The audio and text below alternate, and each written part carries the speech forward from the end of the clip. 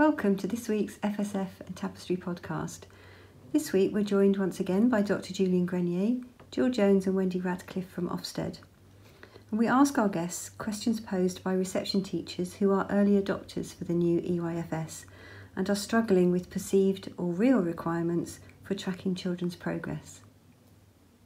Okay, thank you very much for joining us again. This is part 2 of our discussions on the new EYFS and the new development matters. This session, we'd really like to focus on the reception year and in particular those early adopter schools. And we've got some questions from our Tapestry support group on Facebook, whose numbers have increased from 15,000 to 18,000 since we last spoke. So that's an obvious sign that people are really wanting to engage and discuss all things development matters and Ofsted and this very unique year ahead that we've got. So we've got 10 questions to ask you. They're grouped again as they were before. And as I say, these are the ones that we weren't able to cover in our last meeting. So we've kept them specifically for today. Jules, I'm going to hand over to you for the first group. Thanks, Helen. So the first 3 questions are really around collecting evidence. So I'm just going to ask them one at a time, and then you can answer them one at a time. So the first one is, with the idea that workload is to be reduced through more teacher knowledge than spending time note-taking and recording, what evidence are we expected to provide to justify our decisions to SLT, trusts, LEAs and Ofsted? I think that's a really interesting question, and I think one from Ofsted's point of view, it very much goes to one of the rationale and the case for change that we were looking at as we were developing the education inspection framework, and that whole reduction in teacher workload, and the fact that, you know, we don't require, in terms of Ofsted, for schools, teachers to produce any assessment data for our benefit. It's not something that we're asking for inspection purposes.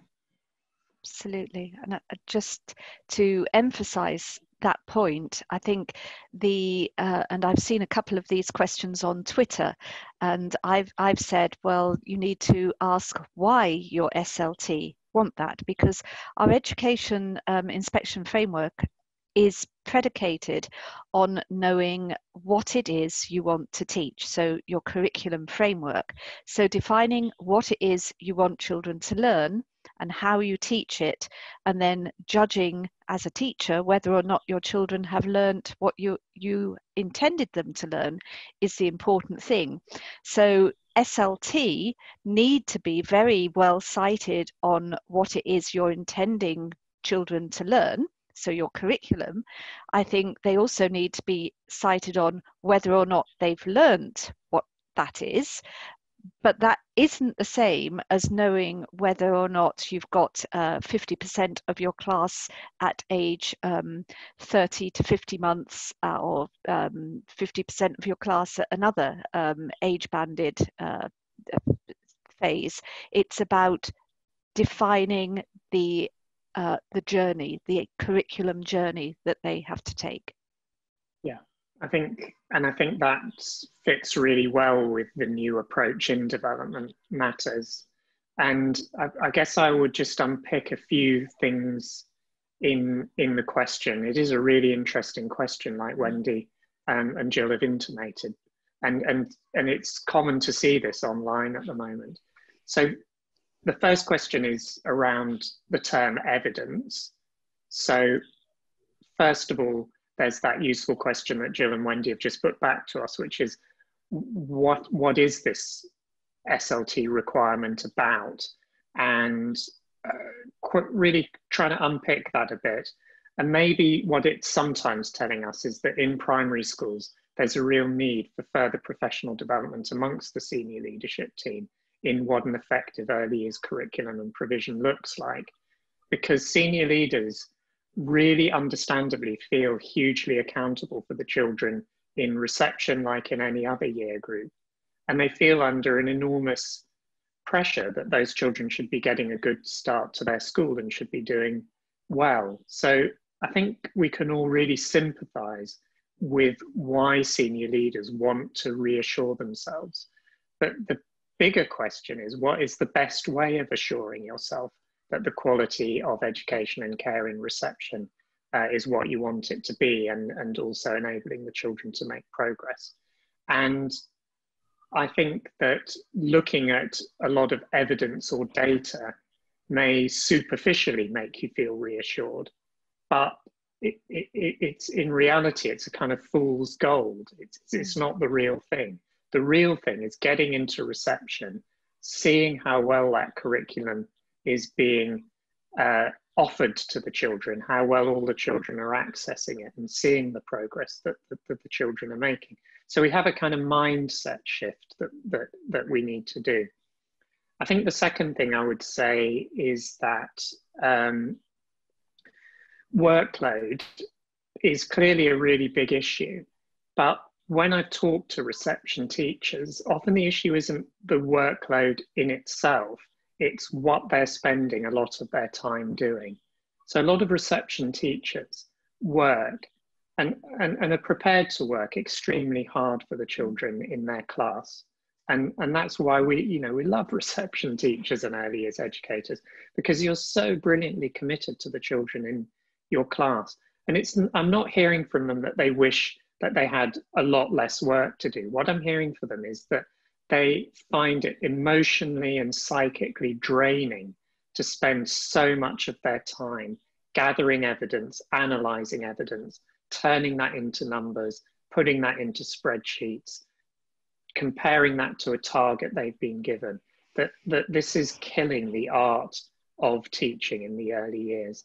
So I do think workload in itself is important, and we've got to make sure teachers have got a work-life balance and that workload isn't excessive. But more than that, it's about what is it that teachers productively can use their time on in reception and early years educators, and how can we remove other stuff from their workload that is unproductive? Because then people will get much more job satisfaction. They'll feel that they're putting their efforts where they're going to make a difference for the children. So that's the second thing. And the third thing I would say is that, evidence in itself is a slightly worrying term, because when you hear evidence, you're hearing, I don't trust you, and I've got to see something to prove it. And the school sector will work much better if there's more professional trust, in my opinion. Now, that doesn't mean that accountability and our responsibility to parents for their children thriving in the early years is in any way diminished, but there has to be trust in the system for us all to work as well as we can. So I would take the emphasis off evidence and think more, what sort of information could I collect that is going to be really useful? So, and that is really a decision for individual schools and teachers and early years educators to take. I don't think anyone can give a blueprint that is going to be right for everywhere in the country. But what I would say has been our experience in this corner of Newham in East London is that something that is very valuable is a shared bit of assessment information that really speaks to a parent about the progress their child is making. So maybe something that documents a child achieving something that was really significant for that child, goes into the sort of language they use, the way they persevered and overcame difficulties in their learning, the new skill they learned or the new idea they got to grips with. These things really speak to parents. They're also really useful to share with children because they help children become more aware of their own learning. And there's lots of promising evidence that that focus on metacognition really boosts children's early learning. So that's why we do spend time doing that, but we don't do it very often. But when we do it, we try and do it as well as we can. Thank you. Interestingly, the next question actually uses that word evidence again, Julian. So let's see where that takes us. So the question 2 is, does this evidence need to be available physically or can it be kept online? So, yeah, I mean, I would unpick that in the same way, which is, are we saying that we don't trust our reception teachers and early years educators unless we can see something physically or online? and I hope we're not saying that. And the EYFS STAT framework for the early adopter schools and the handbook make it quite clear that there is no expectation of physical evidence wherever that is stored. Yeah. So I think I'll just add a couple of thoughts to that. The first thing is that I do think that's a bit different depending on the experience of the reception teacher or early years educator. In other words, I think where teachers are new to the age range or new to teaching, you might as a head want to see a few more examples of what sort of learning they see as significant and how they're understanding and assessing it than you would with someone who's a very experienced reception practitioner. So there's going to have to be some sensible individual decisions made by leaders depending on the team that the team that they're with. And the second thing I would say is that over and above everything else, the most important use of assessment is when we notice something about a child's learning, either something they're doing really well or something that they're struggling with, and we give them the sort of feedback that helps them onto the next step in their learning. You didn't need to write anything down there. You didn't need any evidence. You needed to be good at giving children precise but also encouraging feedback. And that is the power of assessment, is how we use it kind of minute by minute, I think, in the early years. And I think, you know, I suppose I'm worried by the term evidence, that people feel that they have to show evidence, because, you know, we're talking to early adopters in a world where evidence isn't required in the way that it was previously, because your early learning goal outcomes are no longer being moderated by local authorities, and there's no need to produce evidence to show that children have progressed from one age band to another age band. That isn't the aim of the new early learning goals, or the aim of the new development matters. The development matters is there to help you structure a curriculum for your children to progress through. And so knowing what it is that you want children to learn is really important. And I was looking earlier on today at some things on Twitter, actually, where it was talking about a reception teacher talking about what their children couldn't do. So the person had identified that the children had a deficit in their speech and language element of the EYFS, and was looking for activities to help them develop their speech and language. That is, you know, the problem with that is twofold, really. One, that speech and language is an all-encompassing term that can describe a multitude of difficulties and strengths within it. So it's not actually sharp enough to say, well, children are struggling with their speech and language, because you need to know what part of that they're struggling with. Is it all of it? Have they got any vocabulary? Have they got limited vocabulary? Can they name words but can't string sentences together? You know, there are all sorts of levels of difficulty within that global phrase. And what is important for teachers to do is to know which elements they need to help children make progress in. So their curriculum and what they teach has to enable them to do that. So again, it's back to what Julian says. You know, you've got to trust your teachers. You've got to trust your teachers to know what development in child development in terms of speech and language is. So to go from baby babble through to being able to make words, to being able to string simple sentences together, to be able to speak in more complex sentences, a very, you know, quick and dirty run through child development in terms of developing speech. But a teacher needs to know those stages ages in far more detail than I've just explained, in order to know how to help a child that's struggling with their speech to improve it. And then once they've identified what it is that a child can't do and what they need to know, then you design activities in order to support the child to do that.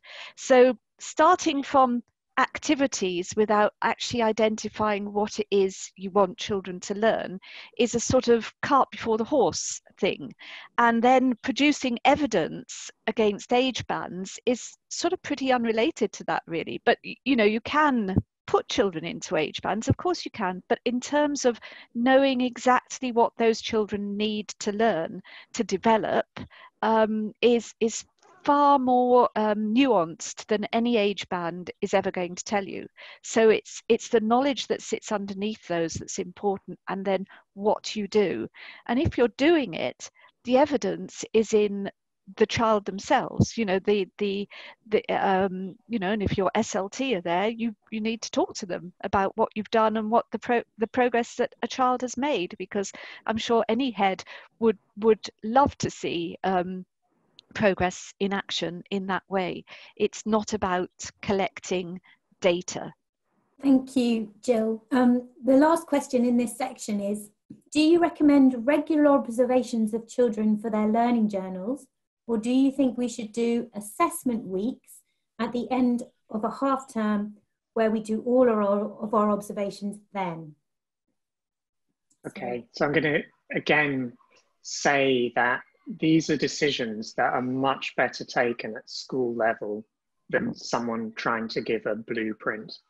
What schools need to think about is, you know, what's the purpose of assessment, what's proportionate, and from those big principles, then they can decide their operational protocol.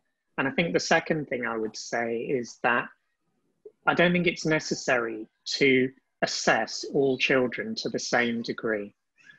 And if we do that, then we make a mistake at both ends of the spectrum. So we use up far too much of our time on children who are doing perfectly well anyway, and we don't give enough time to children who might be struggling.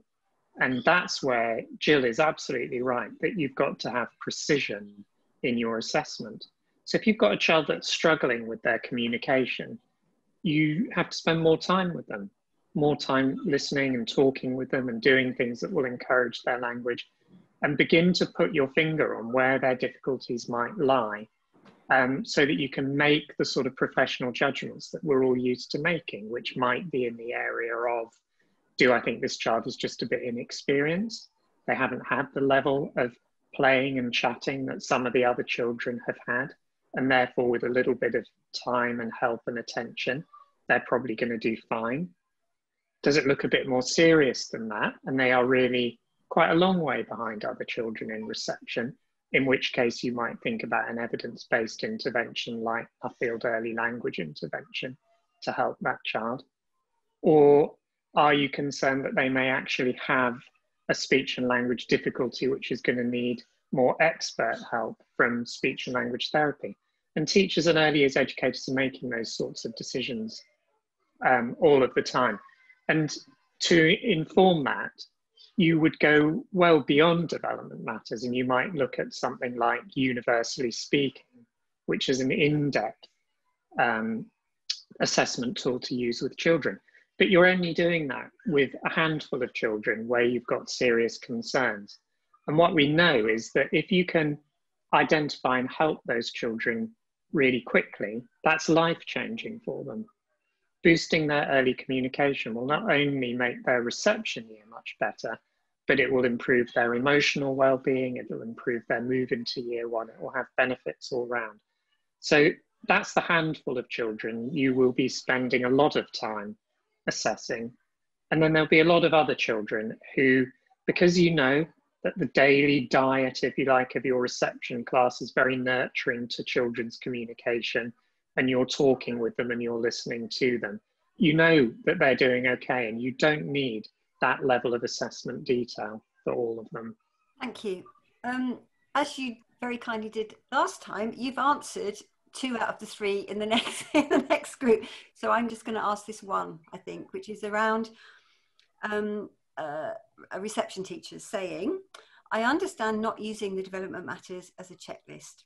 However, in the absence of checkpoints in the development matters for reception, can you suggest any other milestones that we might use to support showing that children are on track for the early learning goals at the end of the reception year? So we're having a lot of questions around reception teachers saying, how can I prove they're on track? What else can I use if I'm not allowed to use development matters as a tick list? Yeah, and again, I think that's such an excellent question. And so goes to the heart of a lot of the difficulties that we have in early years. And this is why I think we're all so grateful for the early adopter schools in being brave and trialing this new approach and giving us feedback and helping us to get it right for the rest of the sector. So I really relate to that question, and I kind of feel where it comes from. But it's looking at everything completely in the wrong way, in my opinion. It's looking the wrong way around.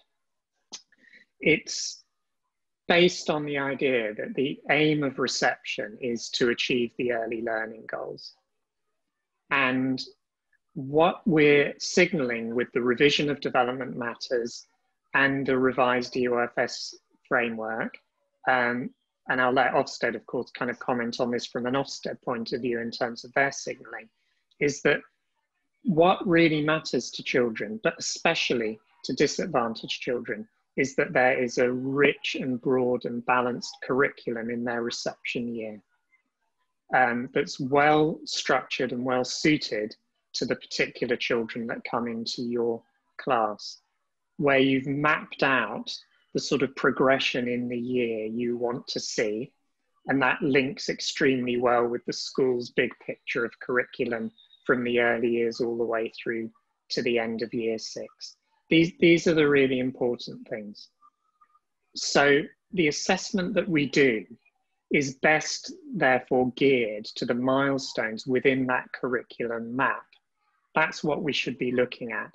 Are all children accessing this curriculum and making progress? That's the big question. And is their learning secure? The early learning goals are a useful and important metric at the end of the reception year, just to give a summary of how well children are doing, to touch base in a structured way with parents so that parents know that, to make sure that year 1 teachers can prepare and adapt the curriculum so it's suitable for all those children moving in to year 1 the following year. So the ELGs are important, but they aren't the rationale for the reception year. So I think what reception teachers and schools need to do is, first of all, think about their reception curriculum and think about what are the key milestones in that we want to see children making progress in, and how do we gear our assessment to those milestones in the curriculum, and how does that all work within our school's big picture of the curriculum? And wouldn't it be better that a child went into year 1 and maybe hadn't achieved the early learning goal in maths, but their learning in maths is secure and they've made good progress in their reception year that the year 1 teacher can build? Wouldn't that be much better than a child that, if you like, has been jumped through the hoop of the ELG in maths and then arrives in year 1 and their learning isn't secure, and the year 1 teacher has in effect been given quite misleading assessment information that doesn't help their planning or provision in the slightest. So that's why I would turn that question completely on its head.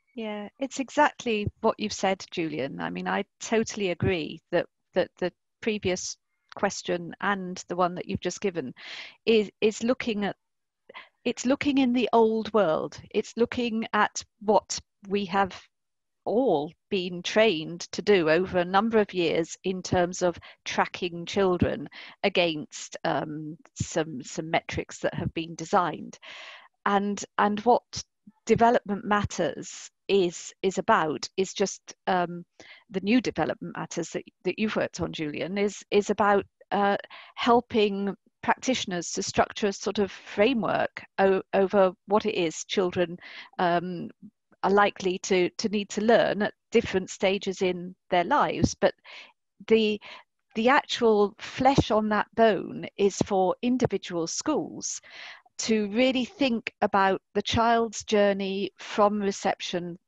onwards, and what you put into reception should support them in being able to access the curriculum later on. So you're absolutely right in terms of the maths early learning goal. The maths early learning goal is one element of maths that is being assessed to give a rough measure of where the children are. And, you know, year one teachers would have to assess in a similar way, only there are no early learning goals. Year two teachers have a sort of assessment framework, but in year three, year four, year five, there are no assessment frameworks. So actually the school's assessment journey linked to the curriculum that you are teaching children is really important in that space. So, and if children haven't got the prerequisites that you need for them to start on where you think they would be starting in reception, then you can't start in that place because the children haven't got what they need in order to start there. So if children don't understand simple mathematical concepts like bigger and smaller, or more than and less than, then actually best will in the world, or one is one and two is two and three is three, and you know, however many different versions of three you've got, it's still three if you've got three things.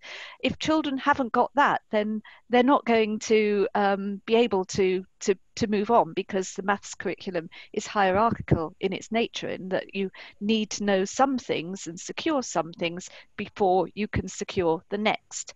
Other areas aren't quite like maths. So if we take knowledge and understanding about the world, then you don't have to learn about a sea before a river, or a mountain before a hill, or whatever. You know, it's very dependent. Your use of language and the children's knowledge will be probably very wide ranging, and so depending where your school is, you'll need to think really closely about what is within children's experience, and they're likely to know and be able to have words and bring meaning to those words, and what it is that they won't know that you might need to teach them. So if you live in rural I don't know, rural Suffolk, you might not have a concept of what a city is like. Whereas if you live in a city, in Newham, you're not going to have a concept of what rural Suffolk is like. And so your curriculum will be very much based on where children are and what they know, and how you introduce them to things that are beyond their experience, which you can then do through storytelling, through books, through TV, dare I say, you know, that all sorts of mechanisms to ensure that children learn more and become excited and interested in the world. You know, that's why we've got provocations and other things like that in our early years curriculum. So saying what should we do if they haven't reached an age band is the wrong way to look at it. The way to look at it is, what do you want your curriculum to help children to learn? It's a framework for what you want children to learn. And once you start thinking in that way about what's essential for the children that I'm teaching this year, what do they need to know by the time they go up to year one, then if you're thinking in that way, then you'll be able to plan your activities and check against what children are learning and what they're not learning. And those that will be ready and achieve the early learning goals will, and those that won't, you'll know where they are anyway. And that's what's important, I think. I think that then is a nice link into that question about the different age bands, and using those to assess children is to say that the reason for development matters being there is really as a kind of background guidance for schools as they design their early years curriculum, their reception or their nursery and reception curriculum, depending on the school. So you've got development matters there, which is guidance for your curriculum planning. And it's there to also, I guess, make sure that what you're planning to do is broad enough and ambitious. But really, development matters is more like the floor than the ceiling. So we would expect schools to be far more ambitious than just what's set out in development matters. But it's there just to check what we're all individually doing as schools and as school leaders and as teachers. It's there to help us. So I think if you think about that big picture of curriculum, and then if you think about individual children, you wouldn't really ask the question of, is it all right to go back to the 3 and 4s band when I've got a child in the reception year? Because that's putting a Microsoft Word table ahead of the realities of children and teaching. What you're going to do with your reception child is begin with the level of development that they're at, help them to access the curriculum that you've got on offer so that they make progress. So some children will need a lot more scaffolding and help than others. And again, every teacher knows that. So it's not really about which age band, it's about, is the curriculum you've got in your reception class suitable and inclusive and ambitious for every single child? And then do you have the right teaching and learning techniques, the right scaffolding, the right routines, the right deployment of staff, so that every child can access that curriculum and thrive? Now, we know that not every child is going to achieve to the same level in that curriculum during the reception year. But what matters is that they can all access it and they can all make progress from their starting point. Those are the big questions to ask ourselves. Thank you.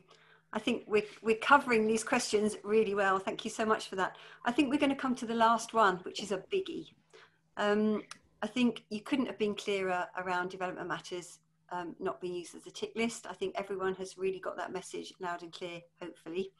I think reception teachers, as you mentioned earlier on, are trailblazers, if you like, for this year. They're really trying to find different ways of working and doing a lot of the work for everyone else who will follow next September, hopefully. But there's still that matter of them not having the backup, if you like, from their senior leadership teams. And here's the question I wanted to ask finally from one of our members. How can class teachers persuade their senior leadership teams that they do not need analysis data of children's progress? Some MATs and local authorities are also insisting upon it. What power or influence does one individual teacher have in a school?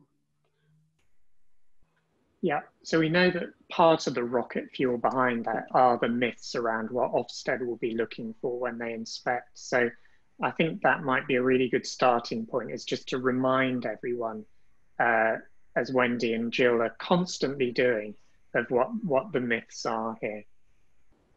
And I think that's a good opportunity just to summarise. So if at this point I just share my screen. So I just think one of the things that, as Julian has just said, that actually, there's all those myths around, and some of those myths around what Ofsted might want to see. And I think this is a good time to just kind of summarise and just take us back to what the Education Inspection Framework, the Schools Inspection Handbook, includes. And so both Julianne and Gill have just spoken around the curriculum and thinking about what we want children to learn. So thinking about what it is that we want the children in our context to learn, know and develop, and why. And thinking about that it's the curriculum that sets out that programme of education. And it should be that structure for those aims that are going to be implemented, the knowledge and skills that we want children to learn. And then that enables the evaluation of pupils' knowledge and skills against those expectations. And it's all very clearly set out in the Education Inspection Handbook. So there is no driver from Ofsted here, is a correct interpretation, I think, isn't it, Wendy? Absolutely. And I think as well, the other things here is, is individual teachers can take, refer members of senior leadership teams to the inspection handbook It very clearly says that Ofsted will not want schools to create unnecessary workload for teachers. Well, it's probably worth saying here, Wendy, that Ofsted has a list of things that they will not do. Absolutely. And one of the things they will not do is to look at internal assessment data. So Ofsted will never come into your school and say, I'd like to see the progress data for your reception children that are in school now. That's not what we are looking at. What we will be asking schools to do is to describe their curriculum, to tell us about how they're implementing their curriculum, and that will differ from being in year 6 to being in reception, and what the impact of that curriculum is and how they know. And that's not about providing inspectors with a sheet of progress data that shows that children have made 6 months progress, but it is about saying, well, we have taught our children X, Y, or Z, and as a result, they know that and they can do this, so it's a very different conversation from Ofsted's perspective. So I think it's really good to have those kind of myths constantly challenged, isn't it? Because they do have a long shelf life out there. And then I guess, at the risk of repeating something I said earlier, I really sympathise with the pressure that senior leaders feel under, that they really want to make sure that all the children are doing well in reception. And that is often the internal driver, is that if you're a head teacher or an executive head teacher or a chair of governors or a MAT board, how do you assure yourself that all the children are doing well in reception? So what we need to create is a culture where we know what a high quality curriculum looks like on paper, and we know what high quality implementation looks like on the ground. So that's a big part of where the accountability lies, is in educational expertise rather than a lot of data which may or may not be accurate and useful. So a lot of this goes back to the fact that early years and professional development in the early years is not necessarily top of the list for every governing body or MAT board or school leader or executive head teacher. So we've all got a job to do to say that it's important. It's a really important phase in the education system, and we all need to dedicate enough time to professional learning and understanding of EYFS to feel confident as school leaders that we've got it right. Yeah. Not that we ever will get it right, but at least we're heading in the right direction and we're committed to improving things all of the time. So the answers lie in the more complicated realm of how do you plan things well as a school leader and implement things well as a school leader and check that what you're implementing is going well. And that's really where the action needs to be. Yeah. And just to build on that, Julian, I think you've raised a really important point there, because as a school leader, and say it's a primary school, you would really be focused on what the children achieve throughout their time in primary school. And you would be thinking across hopefully all the areas of the curriculum, whether that be PE, art, DT, personal, social, and emotional education, maths, English, etc. The whole curriculum.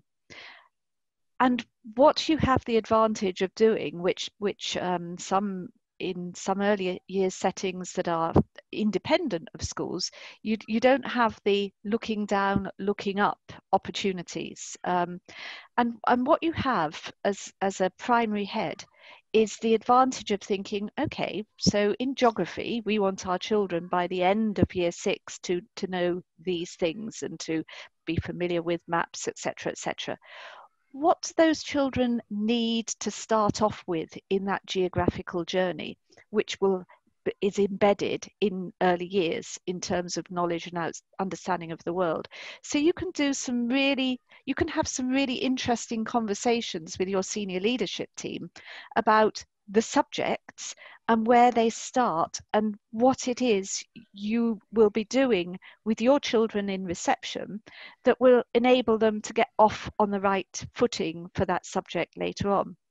So it's not to say you're teaching the national curriculum down in reception, but you will be thinking about what children need to learn by the time they've left the school and how reception fits into that big picture. And you can do that across all your subjects, and that really benefits children in terms of, let's take art. What skills do they need to learn in reception that are going to help them develop as they get older? So, for example, when do you teach them to hold the scissors correctly? I know, Julian, that you do that in your nursery school. So any children that go up from you have had that really good experience of being taught how to manipulate scissors and how to cut with them, which is a skill that they'll need for the rest of their lives. So if I can kind of just dovetail on that, which is, I think, really helpful. It's in curriculum terms, it's going back to Bruner's idea of the spiral curriculum, which is that everything can be taught well to children at any stage in their development if we think hard about the way we scaffold the children's learning. So I think that's the first thing to say. And then the second thing to say is that, of course, it's much more disorderly in early years than it is in later years in school, because in the later years in school, children have got a much clearer idea of what it is to be a pupil, what it is to do what the teacher wants or intends you to do. In early years, we walk this interesting tightrope between what we want the children to learn, but what they happen to be fascinated in at any particular moment. And we can get that really wrong. We've all done it, that the children are fascinated in something and we've tried to take their attention away and focus them on something we want them to learn. And that's why Development Matters importantly says, plans must be flexible. The focus in the early years is very much on children becoming increasingly powerful as learners, just as much as it's on what they're learning. So we have to make tricky professional decisions all of the time about how we balance that all up. So it's always likelier to look much messier in early years than anywhere else. And that's where, exactly like Gill is saying, those valuable conversations within schools play that significant role, where there's actually that real debate and discussion across year groups of, so what does that look like in early years? What are the sort of things that children will be learning, the skills that they'll be refining and developing? But also the fact that there's a very important part of early years that is driven by children's own interests and preoccupations and fascinations.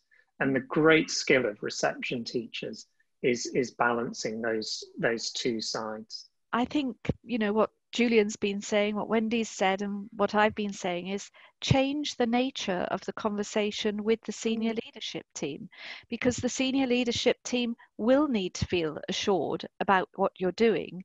And the way that they will be assured is if you talk to them about what you're doing with the children, so that the children learn what they need to learn.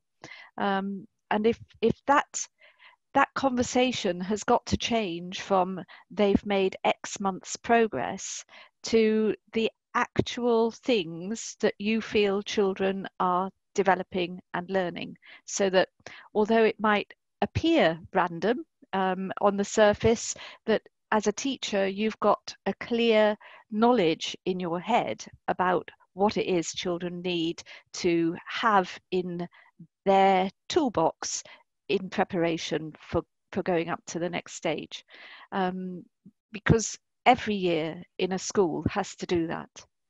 Thank you so much. I think we've reached the end of our discussion today. As I said, you've been so clear for everyone around what Development Matters is and what it isn't, and what Ofsted are inspecting. It just needs this year to embed for people, as we've said many times before, for people to read it. I think that you mentioned the other day, it takes 90 minutes to read from start to finish. Sit down with a cup of tea and a chocolate biscuit and read it over the next year and inwardly digest and plan. We've got plenty of time to plan for next September.